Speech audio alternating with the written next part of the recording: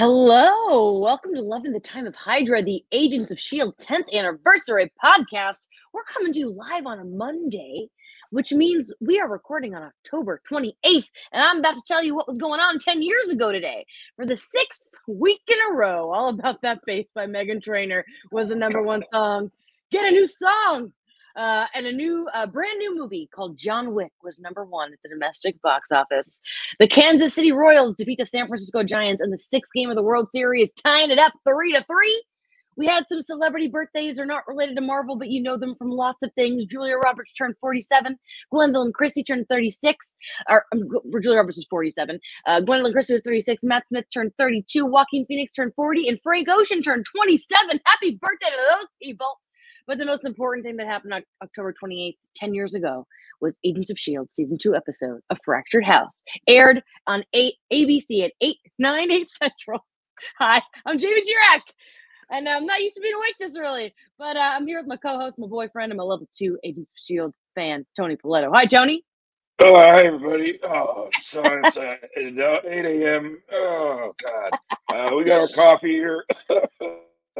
Good morning. But you know what? We're happy to be here early because we have a very special guest.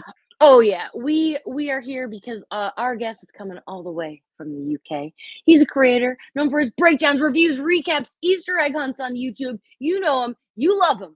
Paul from Heavy Spoilers is here. Hello. I feel so bad, right? Because you guys could have had an extra hour in bed. Because the clock's changed, and I thought it was going to be 4 p.m. when we were recording this, but it's 3 p.m. now. So I'm sorry.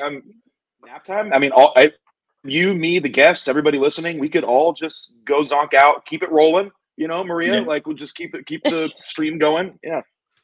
Take intermittent. YouTube run adverts now on pause screens, don't they? So just raking in. Okay, sure. There it is. Yes. Yeah. Also, I don't have a job. I can sleep anytime today. So it doesn't matter. Paul, it's funny because you are known for spoiling. Spoiling is your game. But we gotta keep you in check today because we gotta protect Tony. Right. Okay.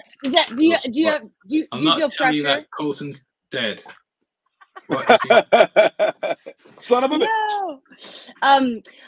But you tweet about Agents of S.H.I.E.L.D. a lot. I see you post. That's why I messaged you because you're a fan, and so I want to talk about your history.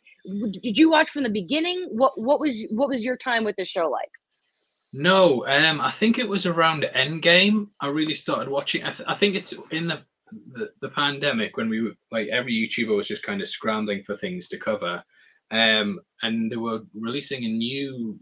I think it was season 6 or season 7 around that time. So I covered all that, but obviously I had to watch everything in the lead up to it. So it was around about that time, and then I really enjoyed it because I'd heard for so many years that it was bad, but I thought it was really good. So I think I did a big MCU watch through, and then I would play the episodes alongside it. So when you had when you had like the Thor: The Dark World tie-ins, obviously there's a lot of stuff that ties into the Hydra reveal. I'm sorry if I'm spoiling all this for you, Tony. But no, I think that's all. You're good so far. Yeah. It was nice. It was nice watching it alongside all that stuff. Mm-hmm. Yeah, and then you caught up and covering it. When you got, because that would have been the final season in the pandemic. Do you get a lot of pushback as someone who loves it? Yeah, I do actually. Yeah, really weirdly, people but I often find they haven't seen it or they've only seen a certain amount of seasons.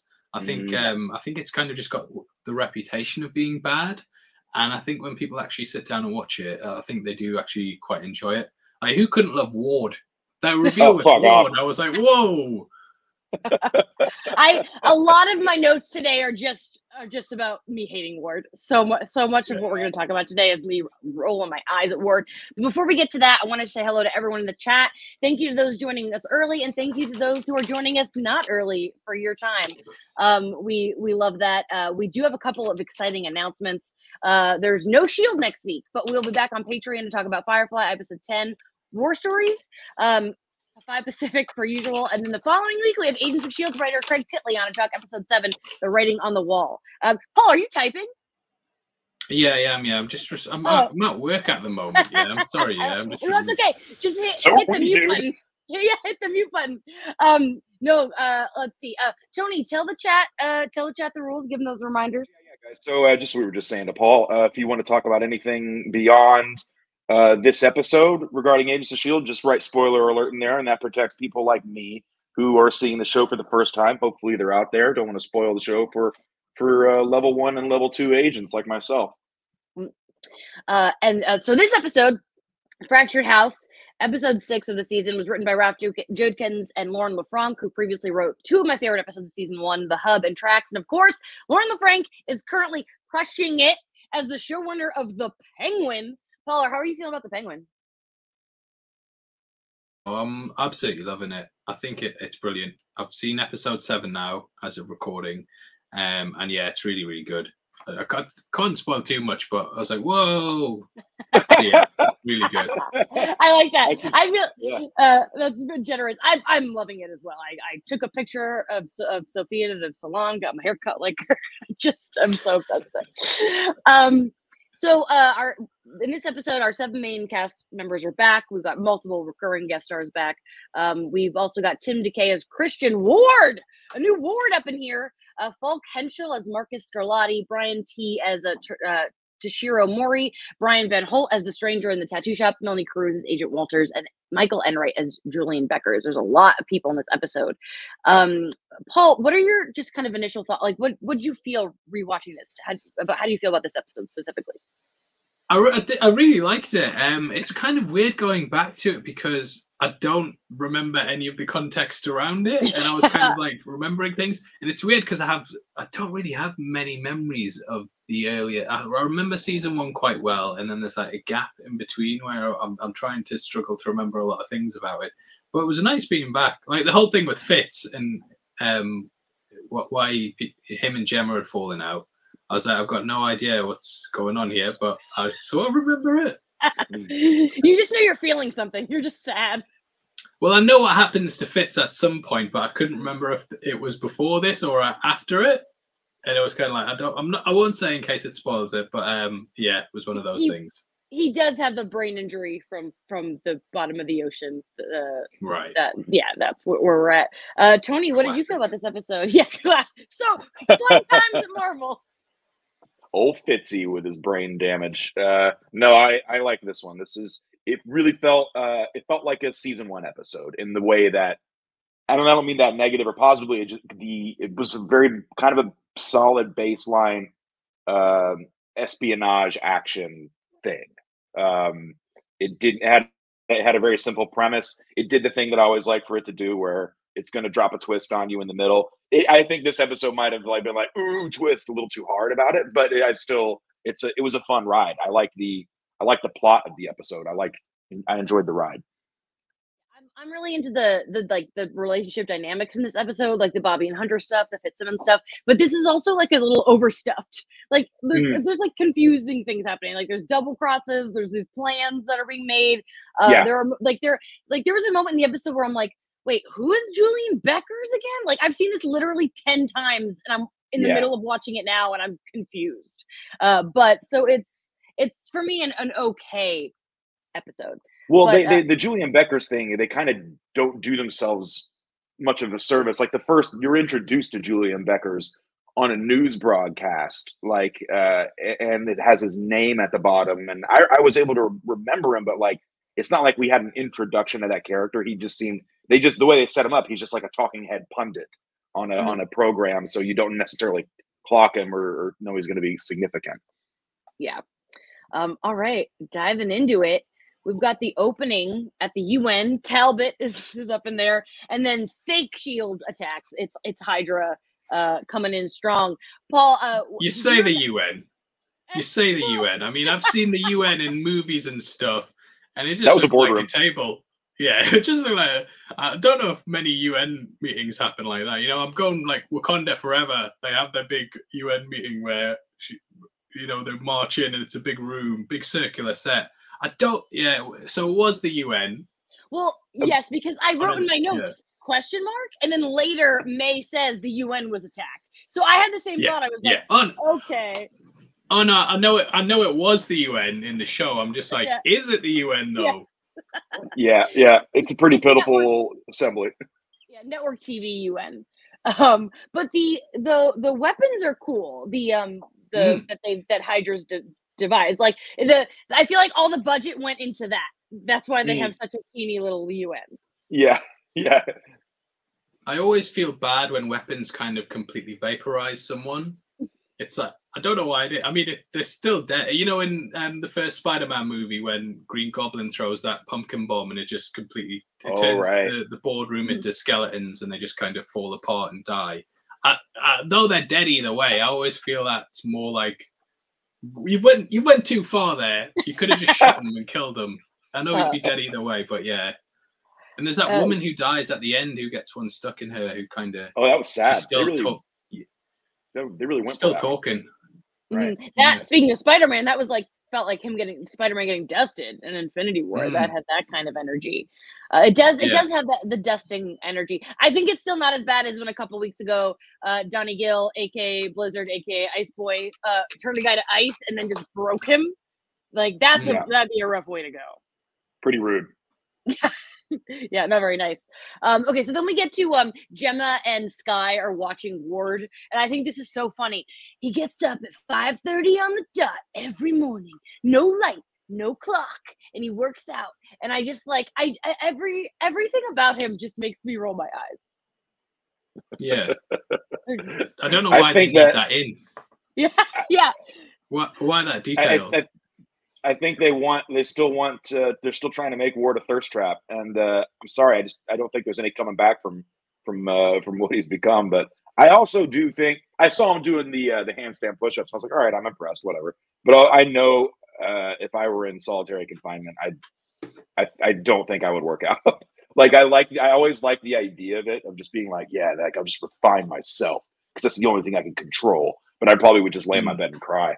That'd be the most I can manage. Paul, what about you? Would you be working out? Yeah, I mean, there's nothing else to do, really, is there?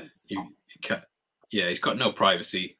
I think he's just I think he's sort of trying to win Skye back because he even does the old cliche, I've lied to everyone, I never lied to you, sort of thing. Yeah. Gross. He's icky.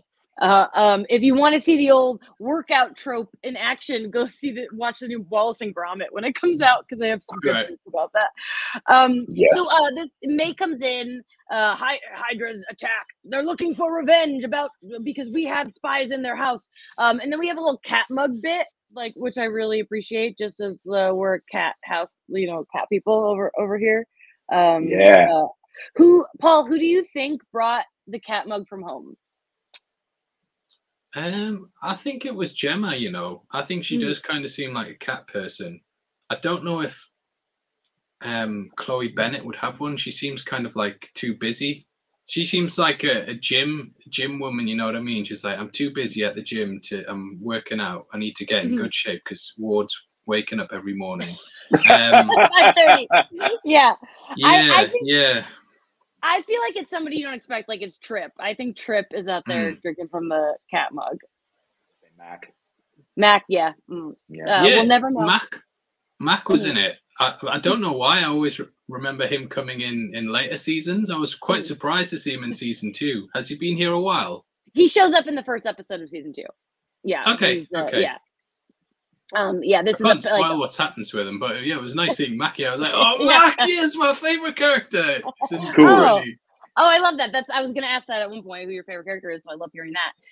Also, so we learn in this scene that the assassin who came through at the UN, that giant UN meeting, almost killed Barton at one point, which is a fun heard that. And it made me. I was like, wait, was he like in Thor and somewhere? And I forgot, but no, he that guy wasn't. They're just doing an Easter egg thing. Yeah, love connecting it. Mm-hmm. And this is when we find out that the senator, gasp, is Ward's brother. When they showed the name tag that said Christian Ward, Tony got a good laugh at that, and he goes, "God damn it! I don't want more Wards, you guys. Like I've heard enough about the mean one at the well and and I just I'm like, I don't. Fine, and of course this guy sucks. I don't like the whole game of like, which one do you trust? I'm like, neither. Who cares? Yeah. Yeah. Both from the same family. Mm-hmm. Yeah. They're both probably not good. Paul, did you? I was going to ask if you remembered all the Wells stuff, but you didn't have to because they brought it up 18 times in this episode. Yeah. I got the context of it. I was like, oh, he's just had a messed up childhood. Yeah. That's his brother. Yeah. Did he used to drown him, or did his brother drown him? Don't even remember.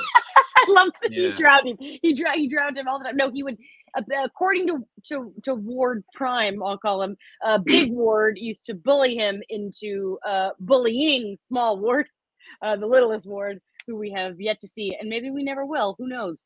I certainly don't. Am I spoiling it by saying, has Bill Paxton been in it yet? Yeah. He's dead and gone. You are not Yeah, spoiling. yeah. Oh, what? Yeah. Oh, no. I know. All right, okay. In real life as well, though, sad. Yeah, we didn't mean it like that. I'm so sorry. Yeah, what the hell? Oh no, I hate He's like one of my myself for favorite that. actors. But yeah, I couldn't remember if he had been in it because I know they did a lot of stuff about his childhood tied in with him. Mhm. So yeah. Yeah, Okay, I'm kind of placing it. It's weird watching these just picking out a random episode and being like, season 2, episode 6. Let's watch it. It's funny when like having people who worked on the show, like when we had Clark Gregg and stuff, because it's like for them it's really been 10 years. Like they don't know shit. They weren't rewatching this like we are. Yeah. And so you're not alone there. We have a little team of May, Bobby, and Hunter heading to Japan, and I just really like all the Bobby and Hunter stuff in this episode, because like, you know, you look good, and I like the way he says cheers. You know, heard you've been telling people I'm a hell beast. I just think they're cute. But the big moment in this scene is when Bobby asked May if she's ever been married. Tony, did we know that at this point? Did we know? No, I wrote it. I said May marry ? Exclamation point. But you know, it's a very slight nod, and that's a yes. So I want to know more about that. Yeah. So Paul, to refresh you, Bobby, this is only Bobby's 3rd episode. Hunter's been around the whole season. Are you fans of this duo? Yeah, I was. Yeah, I did. They were characters I completely forgot were in the show, and then I remembered her because I feel like I'm spoiling it, but is she Mockingbird? Yeah, and that's why yeah, we knew that. Issue, yeah. So they had a whole You're issue. doing really good with, so far. Yeah. Thank you. Yeah, they had a whole issue with the MCU when Hawkeye came out, and it was like because his wife was Mockingbird in that as well, and it's like, well, how can that be Mockingbird when Barton's mentioned in it? But anyway, a whole other thing. Yeah, dude, because she was also cast as Wonder Woman at one point, wasn't she? Yeah. And I actually remember that more than I remembered Agents of S.H.I.E.L.D. But yeah, I do quite like the couple. Yeah. I've never seen because her Wonder Woman, which I think it like is. I think they released the pilot maybe. They like, released the pilot on YouTube or something. Yeah. I would like to watch that because I'm sure she'd be really good. Okay, then we have the depressing arc of this episode, which is Fitzsimmons. You know, she asks his help to repair the drive.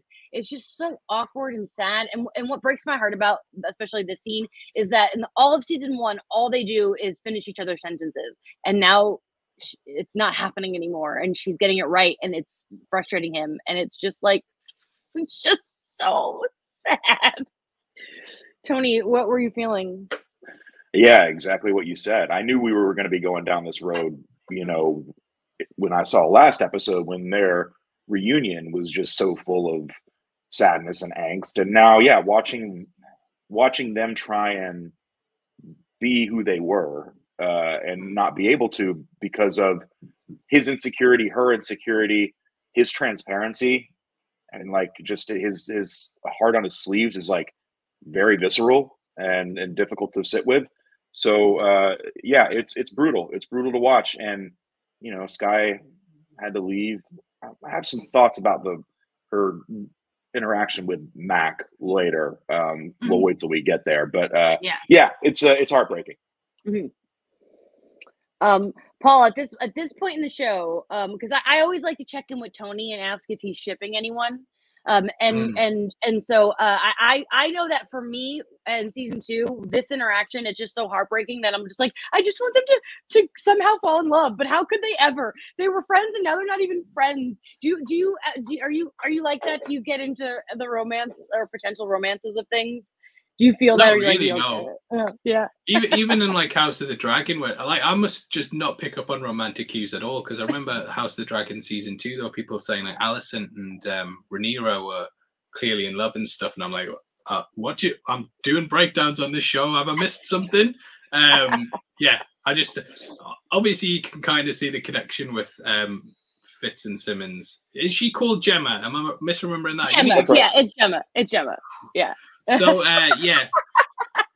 I don't know if I'm retroactively putting stuff on them, but I've obviously seen, how that arc goes. And it is kind of nice that they're co-workers at the moment who, had a little, they've been through some tense stuff and they're trying to get back on board with it, but it's just not fitting together. And then Mac's got to be like the sort of the go-between, almost of like sorting things out with them, repairing the cracks and kind of explaining why things are different. Which I actually do think I picked up on a lot of stuff without needing to see the other episodes, which I think is a sign of a well-written show, where I can kind of just dive in and be like, oh yeah, it all makes sense and I remember all this now. Absolutely. Cool. I promise, audience, I will not bring this up every single week of season 2. But this whole the juxtaposition you're talking about, and when you're talking about queer things that you don't see, I thought Mac was gay. And like this whole season, I just genuinely thought like that he loved Fitz. I don't know what's wrong with me, but like this episode especially, I'm like, look how cute they are. I don't know. I was shipping that too, but I think I was kind of alone in that one. But I also like the juxtaposition that's going on between Fitzsimmons and Hunter and Bobby, like two separate duos that are reconnecting in very different ways. And to me, that's kind of what makes this episode interesting. But speaking of two people connecting, we get more Sky and Ward. And like I wrote in my notes, bringing up the fucking well again. So sick of that well. I think the well is it's like one of my least favorite episodes of season 1. I like Ward's like giving the bait. And I'm so glad we'll get to it at the end, but I'm so glad he's out of that cage. I'm so sick of these one-on-ones. Yes. Paul, I don't know. Do you have any thoughts on this? I think Ward, he was always kind of a weird character for me because I really liked the twist where he was revealed to be part of Hydra, and then I kind of feel like they didn't know exactly what to do next with him. That's always kind of the feeling I got. They kind of were like, right, we're going to secretly make this guy a Hydra agent. We've done the twist, we've done the reveal, he gets captured. Oh, what do we do now? Like, what's the next arc from that? And I've always kind of had a bit of a frustration with him. And I think that's sort of why they introduced like the brother and so much of the kids stuff. It's kind of like we don't know where we're going to go forward with it. So we kind of have to look back with the character and do all these bits with the well. So I think they kind of lose their footing a bit because all this stuff doesn't really add that much to Ward. No, you kind of just like he had a messed up childhood. We don't need to see it fleshed out so much. And do we need his brother who's a senator? Yeah. Tony, it seems like you're agreeing with that. Yeah. No, I think Paul makes a great point. It does feel like in order to continue to keep Ward a functional character, they've got to start making up some new stuff, or this whole regarding him being the relationship between him and Sky being gross. When he said the line about her father, "He loves you," I can't fault him for that. I just wanted to throw the remote at the TV screen because I was like, "You're so quit saying yucky shit." I really didn't like that. But like yes, I do think that they're like making him. Like leaning into the duplicity of him is not as interesting as what they were doing, which is just having him sit in a room and beat and tell the truth. Because I like, as gross and repellent as he was, the idea of the double crosser, now proving to just be 100% honest, never going to get a chance again, but like literally a truth device. Now they're kind of during this episode, they're trying to make us guess if he's lying or if his brother is lying. And I was like, well, you're kind of undoing what was becoming interesting about the character. Yeah, I think when they do this sort of thing, it's always kind of that they're trying to recapture Silence of the Lambs and have sort of Hannibal Lecter Clarice relationship. Face, but they Yeah, they just never quite get the dramatic tension right. And even the editing almost could be compared to that, because Right. like the which is that's a really good comparison. I also feel like the one thing I will give it, the whole Ward versus Ward truth thing, is that I kind of see it as like our Ward Prime, as I've decided to call him. I think that whether I don't think he's lying. I think that he believes what he's saying, whether or not that's the truth. And we'll talk about this later. But Coulson did call him a deluded son of a bitch for a reason. like the guy really sees things the way he wants to see them. Clearly, he told Coulson he thought they were making progress. Like, what the fuck are you talking about? Woo! Oh, yeah, but we will get to that, because right now, we're in Japan. Hopefully Tony and I will be in Japan in April. Awesome. We'll see. Yeah, Star Wars Celebration going down in April. Oops, lost my camera. So Bobby's trying this old cover, and this is kind of cute. We hear the line, "Don't die out there," all right? That's it's said again later in the episode, kind of a cute little thing that we should bookmark. She speaks Japanese. She kisses this guy, like, okay. But I like that it doesn't really bother Hunter. Like, May tries to poke the bear a little bit, but I do think that Hunter is like secure enough that his ex-wife is making out with somebody. That's the least of his worries. Secure enough is the exact right way to put it. Mm-hmm. Yes. And then I love when May says to Hunter, "You know I don't like you, right?" Good line. Yeah. We need to keep this conversation going. Yes, but the cover's blown. Oh no. Let's see. May steps in. Hunter saves Bobby. We've got the word peacocking, which I always like to hear that word. I think it's a funny word. And then we get a little fight. I like that they're fighting in front of May, because the last person you want to have a little lover's quarrel with in front of is Melinda May. Really? I think that's who I'd prefer to have a fight with, because I know she's going to be quiet. She's not going to interject. Fair, but I think I'd be embarrassed. Like, you know. Sure. You want her to think you're cool. Yeah. Paul, if you were going to get into a lover's fight in front of a S.H.I.E.L.D. character, who would be your first option?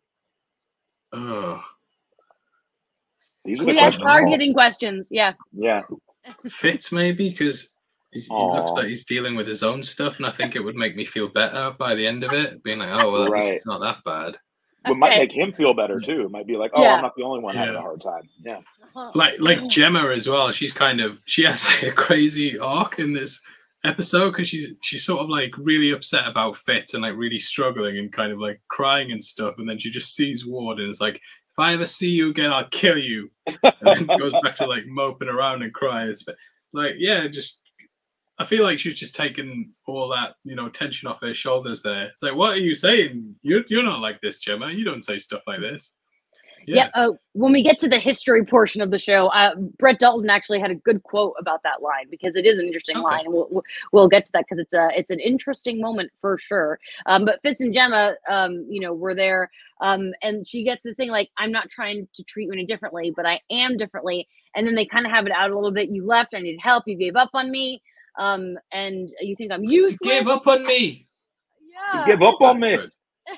Gave up on me, Gemma. Yeah. It's so sad. It is sad. What else can I say? I think it's really good writing. And remember, this was written by the person currently writing the Penguin. That's somebody who knows what they're doing, I think, when it comes to writing characters. Yeah. Good dramatic scene. Yeah. Then we get Mac up in there. Okay, so then we have what I wrote in my notes: Coulson and Big Ward. Go off, Coulson! Go off! I love it so much. Mm-hmm. Like, I have your brother in my basement. Okay. We kind of touched on this. Sorry, I jumped the gun. I thought we were talking about him talking to Ward in the jail cell. No, we've got Ward Prime. We've got Big Ward. No, he goes to see the senator first, and I do like Coulson in this scene. You can still say go off Coulson, because it's not what great. I meant. He is great, but I'll wait. I'll do it again in a minute. Yeah, we really touched on this whole thing already, but the editing, I think, really is what makes this all work. But meanwhile, Ward Prime tells Skye like that her dad like killed Hydra agents, and we learned that Skye's mom is dead. We learned that like he cracked. Honestly, like I'm just so interested to see more Kyle MacLachlan. So Paul, we have met Kyle MacLachlan. We know he's Skye's dad, but Skye has yet to meet him. Okay. So yeah. And I just, but as far as the scene goes, I just wrote my notes. This man is delusional, which is before I remembered that indeed called him that. Yeah. But I just, this whole scene is just like, I just can't imagine, like, it gives me the ick because I know there are men like this. There are men that, like, you know, I saw a tweet yesterday. Paul knows, Paul has to be on Twitter all day, just like me. That, like, and it was like, I need help. A woman on Instagram, a young woman on Instagram manipulated me into having an affair. And now I need help getting my wife back. And it's like, first of all, maybe own up to your mistakes, bro. That's really funny. Yeah. He was the victim. He fucked this girl. Oh dear. That's if Ward was tweeting, he'd tweet things like that. Yeah, it is. Oh god, I'm so mad at that dick. All right. Carry on. Don't be mad at him, be mad at Skye. Yeah. Yeah. She used her sexual prowess. Feminine wiles. Yeah. Yeah. She lured him. Tempted. Yeah. He was trying to stick to the mission. Mm-hmm. This is the point in the episode where I was like, Vincent Becker's designed the bombs, and it's Julian's grandfather, and but he's taking agents in. Like, I honestly, this whole thing. Paul, did you feel this? Were like, I know that you also haven't watched the ones before it in a while. Did you feel the confusion here? Yeah. I think when they just start throwing names of characters who aren't in an episode, it does, especially when it's clearly because when you're coming up with characters when you're writing, like I've written stories when I was like 16 and stuff like that, maybe 14 if we're being generous, but you just come up with random names and you can tell when someone's just came up with a name for a character, and it just sounded like stuff like that. And I was like, I don't know who any of these are, so just switch off mentally. Yeah. They're trying a little too hard to do moves. They kind of really want to do their whole twist thing, and it's just a bridge too far. There's just too much stuff. Mm-hmm. All right, Tony, now you can get excited because it's when I thought you were rebuilding trust. You are not, nor will you ever be on my team, you deluded son of a bitch. Yes. Go off, Jamie.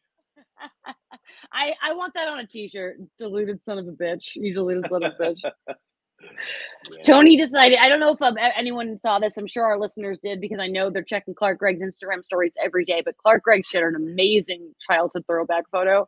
And Tony wants to put it on a t-shirt and make those Lido t-shirts. I wish we had pulled it up because Paul, I'm sure you're not checking Clark Gregg's Instagram stories every day. Hourly. Forgive me. I should have known. All right. So before we get to the final bit of the episode, we're going to take a quick 30-second break. I normally would say fill up your drinks, but I don't think you should be drinking at this time of day. I'm not going to encourage that, but take a little 30-second breather. We'll be right back.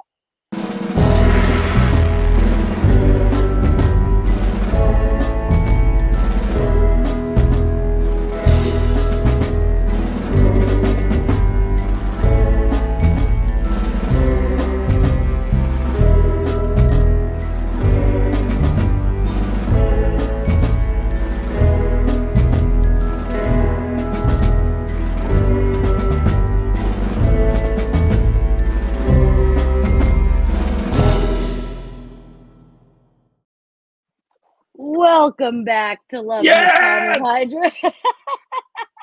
Clark, you stud. Oh, we are here with Paul from Heavy Spoilers talking A Fractured House. We just had the big moment where Ward gets a little what's coming to him. But over in the Netherlands, that's where they are, right? The Netherlands, yes. I'm pretty sure. They've been set up. There's a showdown. Turns out old Julian Beckers, that guy who we understood his place in this film, was set up. He's actually working around Hydra. This agent safe house is not a safe house at all. No, it's an unsafe house. I know. Oh, who could have saw this coming? I put in my notes, good headbutt from Lady. Does anyone remember what that means? I don't remember a lady headbutt, but I'm glad you liked it, Jamie. Paul, can you decipher my notes? What am I talking about? I actually had a weird moment because of the hairstyle and not recognizing one of the characters, but judging off the fashion, I actually thought this was a flashback moment for some reason. I thought it was Ward and his brother talking about his family, and then they flash back to like his dad and his mother and whenever it was. This is them doing too much. Thought the 1940s for some reason. And that then, wouldn't make sense. So I think, how old is Ward? But yeah.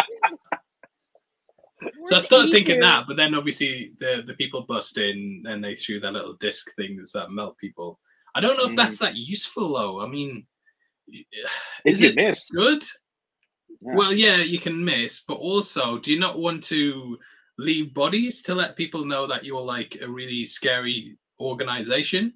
Like, you're just going to walk in and be like, oh, did something happen here? There's no bodies or anything. It's like in Buffy when they like the way a vampire gets dusted. It's like you just got to sweep them up, I guess. But I think part of it too is because we in earlier episodes we kind of know that Dr. Whitehall is trying to kind of mass produce a weapon using like the whatever the obelisk is, because we don't know. But these splinter bombs are scary. But you're right. If you're not witnessing it, you're like, where'd my friend go? I gotta sweep up in here. It's so dirty in here.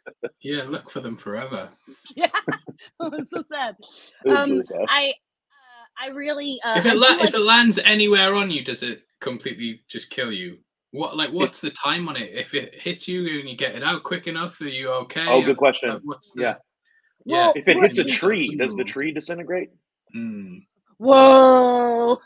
We're asking big questions. I mean, in the first episode when Hartley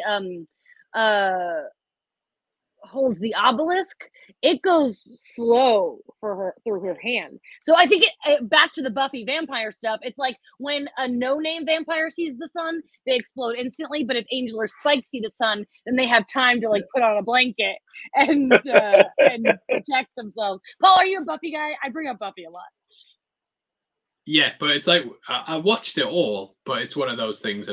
My memory at the moment is just as long as I've seen it and I've done a massive deep dive on it, I can retain all that information. But the second that I'm not covering it anymore, it's like, what's this show? Yeah, you gotta just keep the space. I like the fighting in this episode a lot, just like the fight choreography. I like how well Bobby and Hunter fight together because they fight together, like kind of romantically, and they flow together nicely, in battle, and I think that's really sexy. Yeah, totally. The whip fight was good as well. But Tony liked that. I could tell. Sure did. Pretty good for both. But you've got a weapon that just disintegrates someone. Even if they block it, like, just throw that. As long as you hit them, it doesn't matter. Like, put their arm up or something, just throw that. What are you getting a whip out for? Like, it seems like really impractical. And I know they staged it in that big, it's a big room. They basically fight in a big room because it allows them to flail about the whip. But how useful is that if you're not in that room? It's like if you use that in another part of the house, you're going to hit the stairs or something, and it's going to completely knock your shot off. Yeah, not worth it. Just throw the disc thingy if you've got that. That makes good points. But then May would be dead, and what would be the point of this television? Yeah, ultimately, yes. We all know that's the case. Yeah. Yes. And then okay, Ward's gone. Goodbye. I literally wrote in my notes, close the file on Ward. Tony, would this be the last we see of Grant Ward?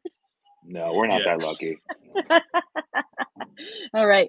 Yes. And then you alluded to this earlier, but the Mac and Simmons scene, which I really like, which is, that guy you wishing he would be. I never met him. And like, it's like, oh, like, I love you, Mac, but like, calm down.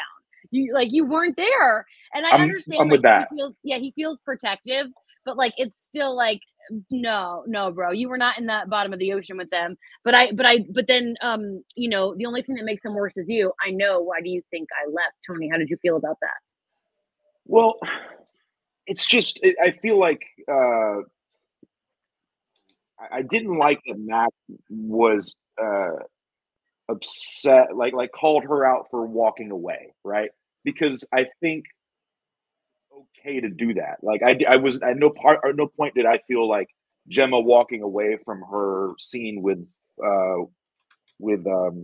Fitz was rude or insensitive. It's like I feel like that was a necessary thing to do. Sometimes you do just have to take a minute and walk away. That's the thing that I really didn't like about it. It's like her getting called out for that. I'm like, well, sometimes you just that's what you got to do for yourself. You have to just do that. And she really, in her scene with Fitz, tried very, very hard to stay level and not take offense to what he was saying and be rational. And she just kind of hit a wall with it. And so I do think Mac's perspective is a little one-sided. I think he's a very lovely and conscientious guy. Like he's showed so much patience and respect to Fitz, but also treating him like a person. So I'm down with having him as an emotional mediator for this show. But I was like not totally on board with what he was saying to her. Mm. Paul, do you have any piggyback thoughts on that? Yeah, it's weird seeing Mac in this kind of role because obviously I know what he grows to eventually, and just seeing him as kind of like a sort of best friend of the pair who's kind of like trying to sort the relationship out. I'm like, you could be doing a bit more with this character. You know, he's quite a big built dude. He's very muscly. He's built for action roles. And I'm like, oh, it's weird seeing Mac back in this kind of go-between role. Mm-hmm.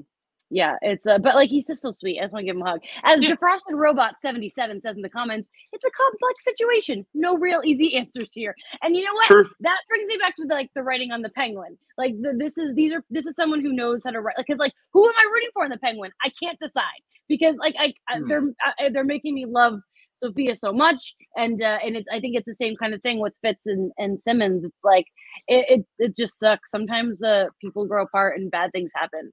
And speaking of bad things, Ward, he has that walk of shame. I love the walk of shame. And as Paul brings up earlier, if I ever see you again, I'll kill you.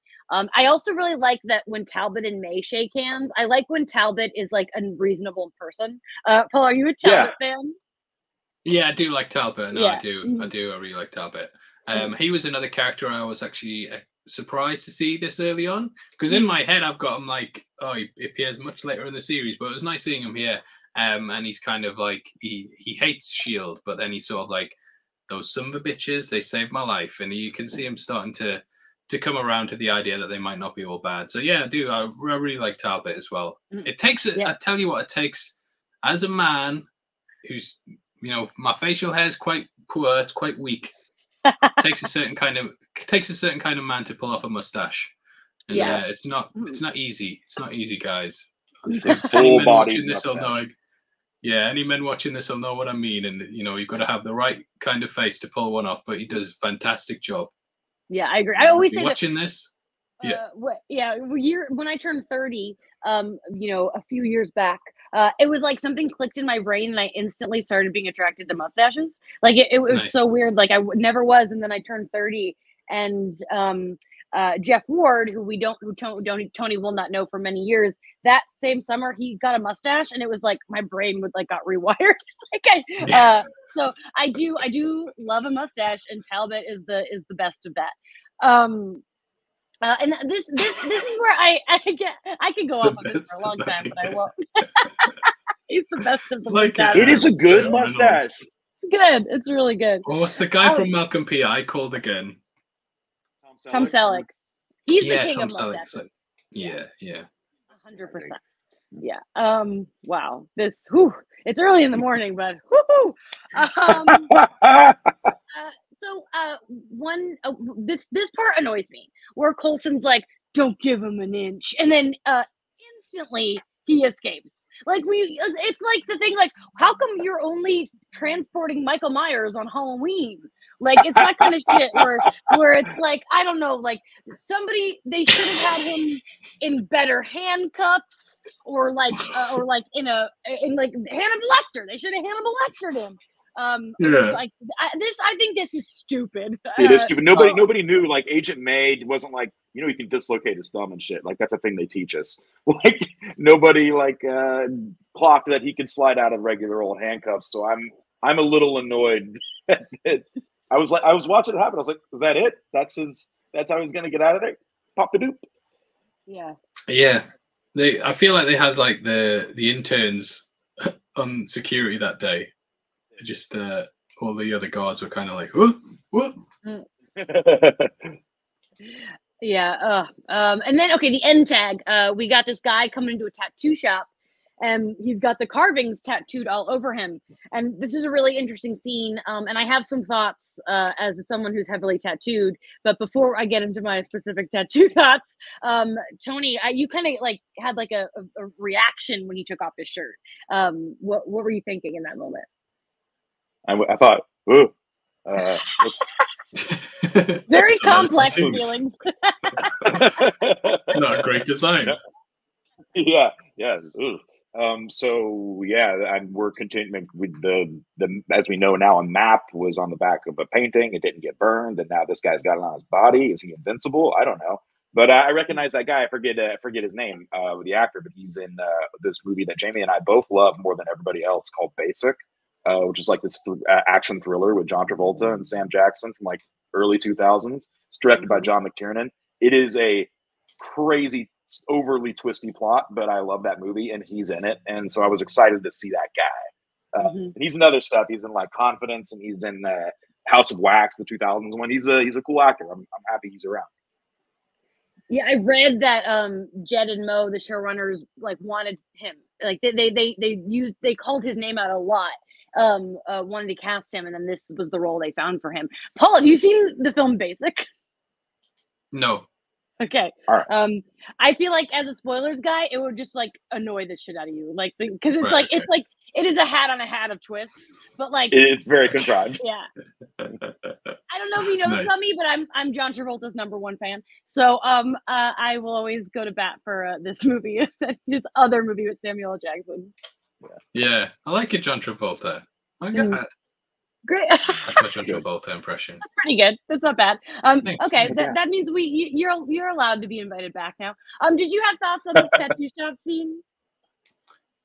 I felt like he popped up before. I don't know why in my head, because I'm obviously like aware that I can't remember stuff, and I'm trying to fill in and I'm making up backstories for people. And in my head, I was genuinely wondering if he'd popped up in like other episodes and had also got bits of the tattoo, like the end stinger for the past 3 episodes had been him popping up and getting more added to the tattoo, because the guy knew him and he was like, man, I told you it's not done yet or something.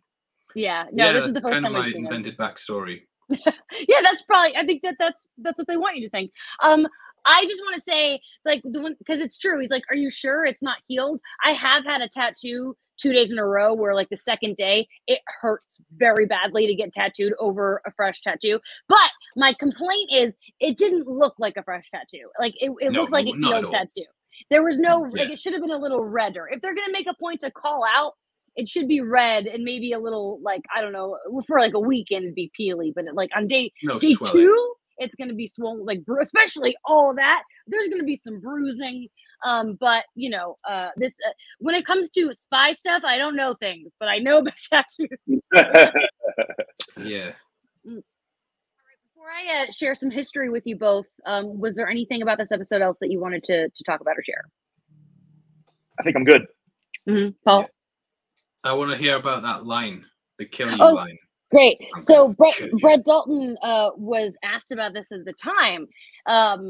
Basically like, will Gemma kill Ward? And he said, I imagine that if something is set up like that, there's always the possibility of that being fulfilled. It is such a badass thing to see one of the less aggressive agents suddenly become a force to be reckoned with in her own right. Ward believes her. She meant what she said. So, Tony, would you want to see Gemma kill Ward? No, I'd rather see. I'd rather see Skye do it, but she has the right. She should totally be allowed to. I agree with you, Paul, that that line does kind of come out of nowhere. Like I do believe that it's something she would say, and it's a sincere line, but it is kind of out of place of what she's been doing. And Jamie disagrees. I don't agree, because she spent this whole episode bubbling up her emotions about what happened to Fitz, and Ward did that. So like, to see him after all that, I absolutely believe she'd threaten his life. Okay. Yeah, great. And moving on. So Paul, you had asked the question, why this whip? What's the point? And that's because Marcus Scarlatti, that character, is the original Whiplash in the comics. And of course, yeah, and we have seen another version of that character. Ivan Vanko, of course, was Mickey Rourke in Iron Man 2, a different Whiplash. So that's where that came from. Yeah, I didn't know his name. Yeah. He just seemed like Soldier Guy to me. Yeah, then fair. That's kind of what he has going on. An interesting tidbit was Avengers Age of Ultron was supposed to premiere the trailer during this episode.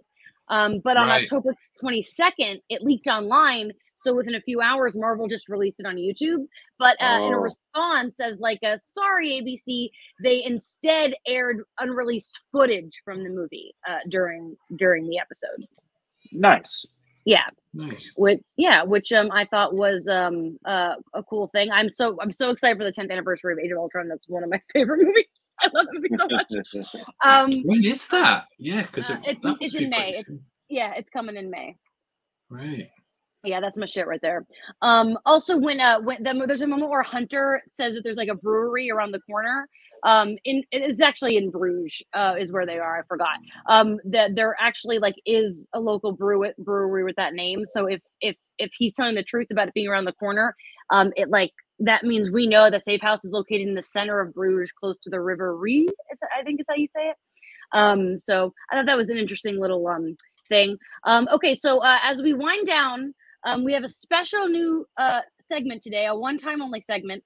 Tony and I were at a wedding in Chicago last weekend, and they had a poet there who wrote poetry about you. And so Tony gave them a prompt. Tony, explain what the prompt was and what your poem came out to be. Yeah. So it was a very lovely wedding, and they had these two ladies down. It's like this old historic house, and there were two ladies down in the cellar that had was a cool little hangout area, and they had little typewriters. And if you gave them prompts, they would write poems. And so I thought, why don't I ask for tribute poem, some words of encouragement for Phil Coulson? So I said, hey, could you I wrote in the prompt, I would like a poem about Phil. It's something, he's got a new job and he's really struggling. He's having a hard time focusing. And if you guys could maybe make something for him, I think he'd really like it. And they did. And I haven't heard it yet. This is my first time hearing the poem. I love that. Yeah, it's this beautiful little type here, signed. All right. So let's hear it. This it is. Here we go. There's no title. I'll just read it. When the shadows dark come across your path and rocky ground trips you fallen flat, the sun and stars still own the sky, though still it's dark, the light does try. It counts on you to get back up, to take the step, to get unstuck. The lights unseen still shine a light. The path here soon will become bright. Deep in the woods you may forget that all your friends have lanterns lit. And as you find your feet again, the light peeks through. You found your friends. For even when you feel alone, when all you can think to do is groan, the path is waiting for you to walk. You can do this, Phil. Don't balk. Wow, that was lovely. I like that. There's a Sky reference in there. Kind of, right? Yeah. And I also the line about the woods is actually Maria, bookmark that. So in 5 episodes we can talk about how that's going to be relevant. When you were reading it, I thought that it sounded like the Green Lanterns pledge thing. Oh, it does have Green that Lanterns vibe, doesn't it? But then you mentioned the lantern, and I was like, whoa, maybe it is. Yeah. Weird. Anyway, we should auction this off when our podcast gets more popular. Yeah, $5 starting bid. Yeah. I do like, because Tony didn't make any mention to Marvel or anything in his prompt, so it was fun. That was really lovely. Anna writes the poem for me, and she reads it to me, and I was like, thank you so much. He's gonna love that. Yeah. So I had to go all in on that. All right. Before we kick Tony out and have a real quick chat about spoilers, Paul, for those who might also be leaving, do you have plug your channel, plug your business, tell people where they can find you? Heavy Spoilers. Yeah, just look up Heavy Spoilers and click all the videos, get them on your homepage, and then once I'm there, you're stuck. You're stuck with me. No matter how much you hit don't recommend channel, it's too late. I'm in your head. I can't recommend Heavy Spoilers enough. It's a go-to. Oh, when I on our other podcast that shall not be named anymore because it was killed, Paul was on there, and always a pleasure to chat with you, bud. No, thank you. Tony, who do you want to thank? Oh, I'd like to say our thank yous to Stephanie at Eclectic Muses for doing our artwork, and thank you for Ryan Miera of Yellow Pills at Yellow Pills Music on Instagram for doing our music. Thank you to our producer, Maria. Thank you, Maria. You're welcome. And thank you, Paul. It was a pleasure to meet you and great talking with you. Yeah, no, you too. Enjoy the rest of the seasons as well. I think you're going to have a good time. Yeah. Reminder to everyone to follow us at LitoPod on Instagram and Twitter. Like, subscribe, Spotify, YouTube, all those places. 5-star reviews. You know the business. Tony, get out of here. Time to leave the room. Gotta go. Bye. Okay. Real quick, because there's not much in this episode that I feel like, oh, this is gonna come back later. It's just all building up to the stuff. But I wanted to give you the opportunity, if there was anything spoiler that you've been holding back to discuss, if there's anything you wanted to bring up. Just the stuff with Mac. Yeah, I totally forgot how Mac, you're seeing him in his early days here, mending people's relationships, but it foreshadows how he's going to be the person that brings the team together down the line. You know what I mean? Director of S.H.I.E.L.D., I think it was. Yeah. It's nice seeing him just being friends with the team, sorting out their problems, getting them together. It's like, yeah, he makes a good leader. It's good that Mac's here, because this is like me knowing now that he's what he's going to grow into, and it was kind of nice seeing that kind of laid out here. I totally agree. I didn't even really think about that, but he does. They do give him leadership qualities, because I don't know for sure, but I highly doubt at this moment in time they knew he was going to eventually be the director. I'm sure they had no idea. So I think it got to a point where it was like, who could we make the leader? It's like, Mac. We can do like Brian the Broken in Game of Thrones, but fits a lot better. Oh yeah, way better. So you did mention he was your favorite character. Do you have like a favorite season or arc? Like, I'm such a framework girly. I can't remember. I always remember him having a cool shotgun. That's what I remember about the guy. Not really an arc there, but just the way he held the team together. I think when you get into the later seasons as well, he's kind of the go-to. He's like the strong, steady guy who's part of the team, and everyone's kind of falling apart, and he's the one who brings it all together. And it was just nice seeing the guys' early days, because I obviously haven't went back and watched this stuff since seeing season 7. I do own all the steelbooks though, if you want them. Yeah, I saw you sent a picture. Yeah. When I say all the steelbooks, I've got 3, and I've got some Blu-rays, and then they stopped making it. They stopped. Yeah, that's everyone's mad about that. I think it's 6 and 7 don't have them, which is really frustrating. I nearly imported some from Japan, and it was like $200 nearly. I was like, is it worth it? Crazy. Yeah, I mean, if it wasn't on Disney Plus, it would be. Is it on Disney Plus where you are? I know that the different. Okay, cool. It's different everywhere. Is before we go, anything else? Anything you want to say about the wide world of Agents of S.H.I.E.L.D.? I don't know. I'm out of focus, but I've got myself back in. What else? I mean, I can't remember how Ward dies. That was another thing, because I know he dies, but I can't remember how it happens. And I was thinking, is it right after this bit, or is it another season he has, or? It's in season 3. Coulson kills him on Mavis. He like crushes him with his super strong hand, and that's when Ward comes back as Hive, and then he dies again as Hive at the end of the season 3. So then season 4, he comes back briefly in the framework, and then we never see that man again.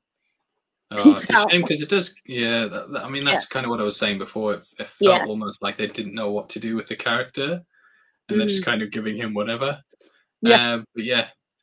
100%. I wish they would have found room for him in season 7 in some way, just because I love Brett Dalton. I hate Ward, but I love Brett Dalton. And he's great. Yeah, and he's such a part of their family. Before we go, I saw that insert Amy Acker reference in the chat is asking where I am going to be talking about the final episode of Agatha. And for that, I will say go check Brandon Davis's Twitter page because there's a very special video that dropped this morning. A little reunion of sorts will be happening. So check that out. Thanks to everyone so much for listening. Thanks to everyone who woke up early to come in the chat. And shout out to those who I think we've got some people from the UK. I think someone from Australia is up in here. So we love that so much. We'll be back next week again on our Patreon talking episode 10 of Firefly, and then 2 weeks we've got writer Craig Titley on to talk episode 7. Have a great rest of your day, everybody. Thank you again, Paul. Yeah, thank